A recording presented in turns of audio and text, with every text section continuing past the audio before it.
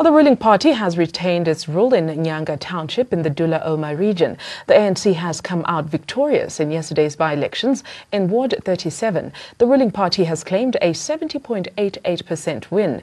Accepting this victory, the ANC in Cape Town says it signals a great winning formula for success in the 2019 national elections. Other 5 contesting parties followed way behind. Now let's take a look at the results for the other parties in the election ward.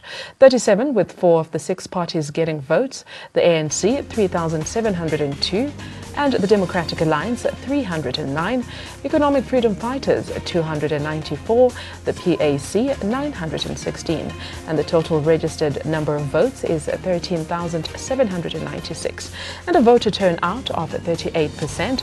Of those, 1% was of spoiled votes.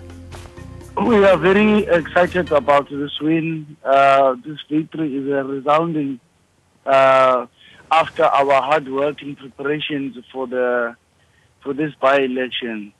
Immediately when we were reinstated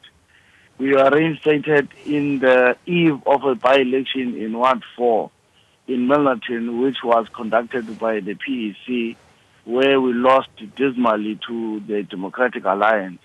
So we knew that come the by-election day, we are going to win this by-election with a fantastic and a majority outcome.